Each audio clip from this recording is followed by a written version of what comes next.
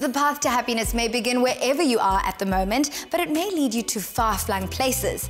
Designer Abi James completed her education in the UK, but found herself drawn to Africa, and thus began a journey of self-discovery. She's now based in Cape Town, and Mela went to find out how she brings joy to her soul.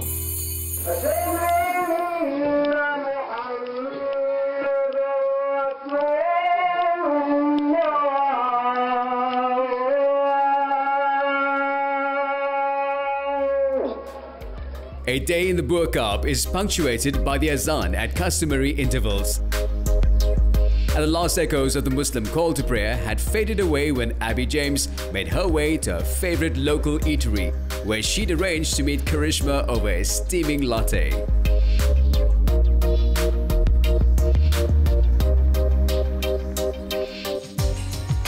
Abi James has a passion for design that extends into every realm of her life. Be it jewelry or decor, her love for design and her eye for detail adds that special something to everything she designs or curates. She also has a love affair for the Burqa, which she calls home, and where we'll be meeting up with her today. Hi, Abi. Hi, how you doing? Good, thanks. So lovely to meet you. Nice to meet you. How did you get into design? I suppose it was always in me, I think. I was very arty at school, and then I studied it for my degree, and then I moved into textile design, and then that led to jewelry design. This is such a cute cafe, and you mentioned you know the owner. Yeah, shall I introduce you? Please. Glenn?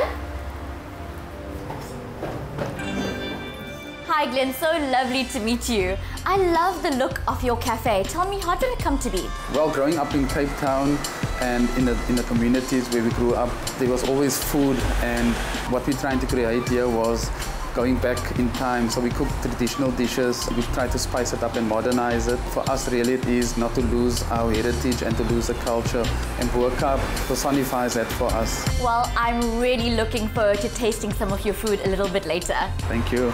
Abi, you are very well traveled. What made you fall in love with the Burqa and want to call it home? I love the character of the Burqa. I love the cobbled streets, the houses. I love the mosques. I just love the people. I wanted a place that had character. I grew up in London, and I wanted a place where it felt a bit like London, where you could walk the streets. You weren't necessarily in apartments, and for me, the Burqa just ticked a lot of boxes. And Karishma, I'd love to show you around. I'd love that. Let's do it. The origins of the Burqa can be traced back to the early 1760s, when a local property developer built a number of small houses that he rented to slaves. Most of them were Muslim, and the Awal Mosque was established in 1794. The emancipation of the slaves at the Cape in 1834 was celebrated by the residents painting their homes in vivid colors, a tradition that has been revived in recent times. So Abi, have you found any challenges living in the Burqa, or do you think that you've been accepted by the community? I think that when you choose to live in Burqa, you've got to really get to know who your neighbours are and your community, knock on the door, get to know them, have a cup of coffee with them, and then you are fully embraced. How would you describe the Burqa in 3 words? Characterful, colourful, and community. Does the Burqa influence your designs in any way? I suppose it kind of probably filters in unconsciously with colour, just the character, the textures. So Karishma, I live just around the corner. Would you like to come and see? I'd love to. Over the centuries, the Burqa has welcomed people from Malaysia, Indonesia, the former Ceylon and Africa, and Abi's home reflects a similarly cosmopolitan spirit. Wow, Abi, your home really is exquisite. I love all the details and layers. How did you go about decorating it? I'm a collector at heart, so I love collecting artifacts. I love collecting books from exhibitions that I might have been to. I love meeting different people along the way. My home is a sort of layer of all of those. I would love to know, what are some of your favorite pieces? In this space, definitely my Supisi art pieces, which are here. She's a Zimbabwe artist, but I met her in Zambia when I was working there, and I just love her art. It's a real sort of traveler, wanderlust feeling to the painting. So like this painting, she painted of Yemen when she went there. I just love the layers and the textures and collage. For me, that's why I love her work. This building, like many in the area, is steeped in history. Could you take me through some of the history within these walls? This building itself used to be a fez hat shop, and then it's also been a fruit and vegetable market, which I love. So Krishma, I've got my design studio upstairs if you'd like to come and see it. Of course, I'd love to see it.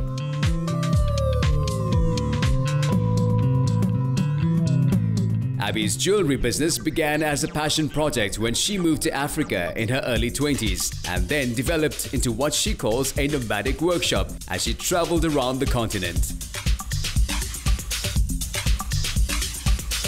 Welcome.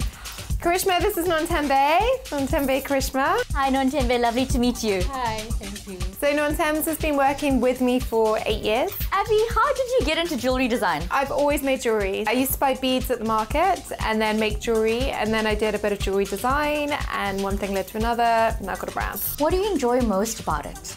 The creative side. I love sourcing beads. I go up to different parts of Africa. We work with brassmiths in East Africa.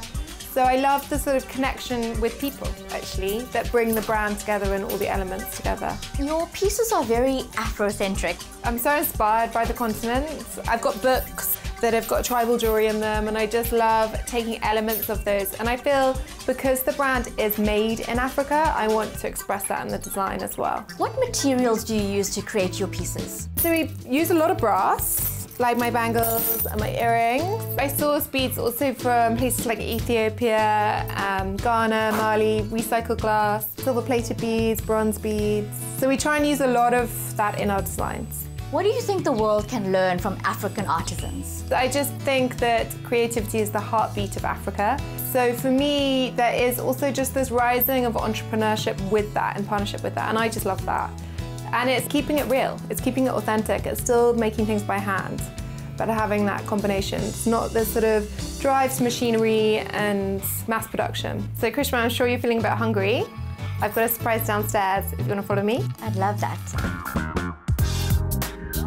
Abi has a flair for appreciating the inner beauty of her environment and local delights. Wow, this looks incredible and the aromas are divine. Abby, do you enjoy eating a lot of Malay cuisine? I love it. I do jewellery workshops here as well, and so we always have Cape Malay cooking for that as well. And what do you love most about it? The flavour. It's just a sort of really tasty, easy to eat curry.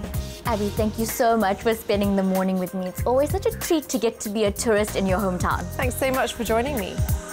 Sometimes happiness can be found right under our noses, just waiting to be rediscovered.